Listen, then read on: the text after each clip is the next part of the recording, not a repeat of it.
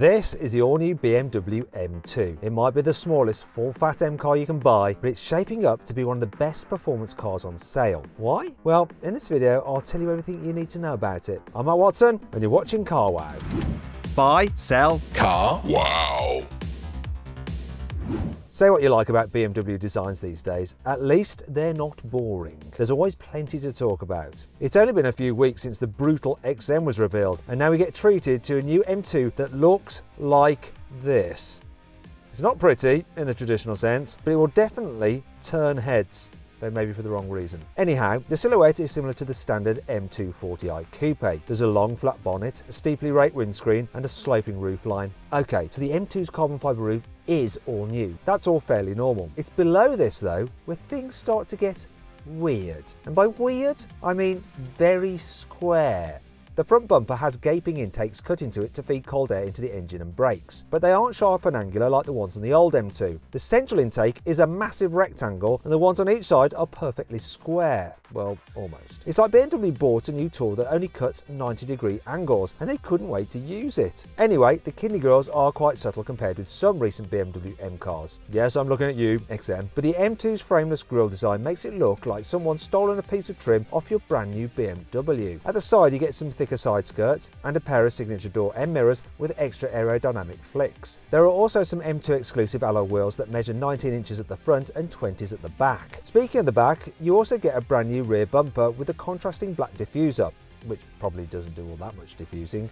Plus, there's some new exhaust tips. The M240i gets some trapezium-shaped tips, but the M2 has 4 round exhausts just like the M3 and M4. There's no doubt that this is the most aggressive-looking 2 Series ever, but do you like the new design? Or maybe you prefer the old M2? I'll put a pinned comment below so you can actually vote on which of those is your favourite, the old M2 or this new one.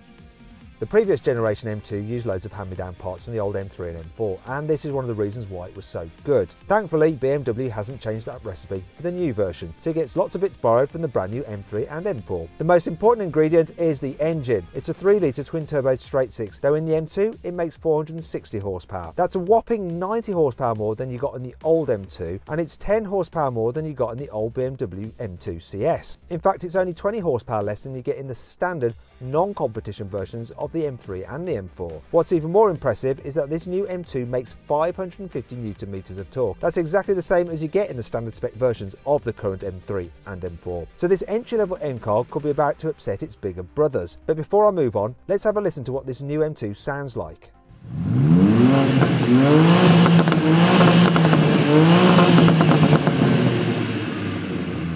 In the UK, you can only get the M3 and M4 with an automatic gearbox, but the new M2 comes with the option of a 6-speed manual. BMW has fitted manual versions with a gear shift assistant that can rev match for when you want to shift down, but you can always switch this off if you fancy doing it yourself. You could get the old M2 with a manual or an automatic gearbox as well, but that car's auto was a 7-speed dual clutch unit. It worked well when you're up to speed, but it could be really temperamental when you try to launch it. The new M2 comes with a version of the same 8-speed torque converter automatic you get in the new M3 competition and M4 competition, so it should launch much better than the old M2. The new BMW M2 is noticeably larger than the old model though. It's over 11 centimeters longer and almost 2 centimeters wider than the car it's replacing. The left and right side wheels are also set further apart than before. This track width is now exactly the same as on the latest M4. Unfortunately, when you make a car bigger, you usually make it heavier, and that's exactly what has happened to the new M2. If you got the old M2 competition with the manual gearbox, it weighed 1,550 kilos. This new model with a 6-speed manual gearbox weighs 1,700 kilos. That's 150 kilos heavier than the old car, so it'd be like you're carrying 2 passengers around with you the whole time. In fact, this new M2 weighs exactly the same as the new M4 manual. Pick an M2 with an 8-speed automatic gearbox and it's even heavier. That car weighs 1,725 kilograms. Surprise, surprise, that's exactly the same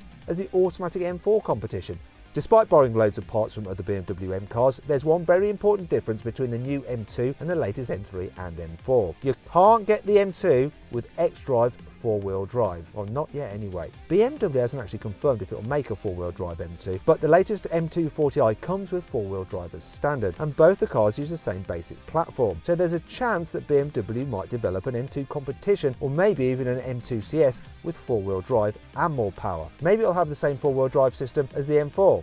How does all this affect the new M2's performance though? Well, pick a car with a manual gearbox and BMW says it will do 0 to 60 miles an hour in 4.3 seconds. That's a tenth of a second quicker than the old M2 competition manual and only a tenth of a second slower than the old manual M2 CS. It's actually the same time as the brand new 653 horsepower BMW XM takes it in 0 to 60 miles an hour, and that's the most powerful BMW M car ever made. But that's not all. This new M2 is even quicker if you go for the 8-speed automatic gearbox instead. These versions will do 0 to 60 miles an hour in 4.1 seconds. That's a tenth of a second quicker than the old automatic M2 competition. But how do these numbers compare with other small performance cars? Well, top shelf hot hatches from Audi and Mercedes are a little bit quicker than this new M2 off the line. The AMG A45S does 0 to 60 in 3.9 seconds and the Audi RS3 will do it in 3.8 seconds, although both of these cars are four-wheel drive. But what about top speed, where four-wheel drive doesn't really help you? Well, the BMW M2 with the optional driver's pack, which removes the speed limiter, lets it hit 177 miles an hour. That's about 10 miles an hour faster than the range-topping AMG A45S, but it's 3 miles an hour slower than an RS3 fitted with the RS3 dynamic pack.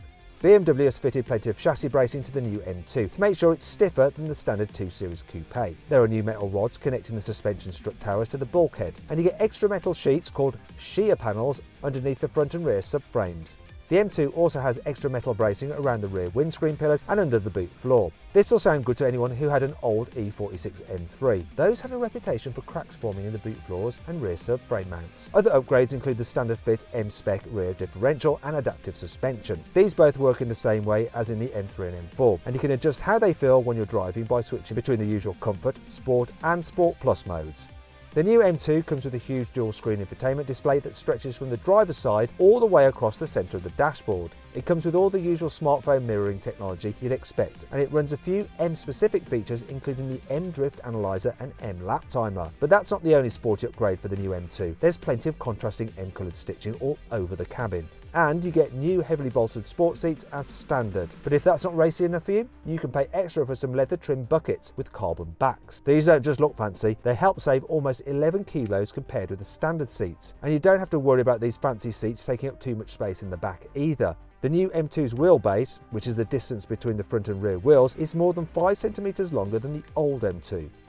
You get some pretty serious brakes on the new M2. The front discs measure 380mm across and they're gripped by 6-piston calipers. The rear discs are almost as big. They're 370mm in diameter and come with a single piston floating caliper. These come painted blue as standard, but you can pay a bit extra to get them in red. The M2 comes with the same dual mode braking system as the new M3 and M4 as well. This means you can choose from comfort and sporty braking modes that give you varying amounts of assistance and pedal feel. This means you can easily switch between settings for everyday driving and track driving without having to break out the spanners.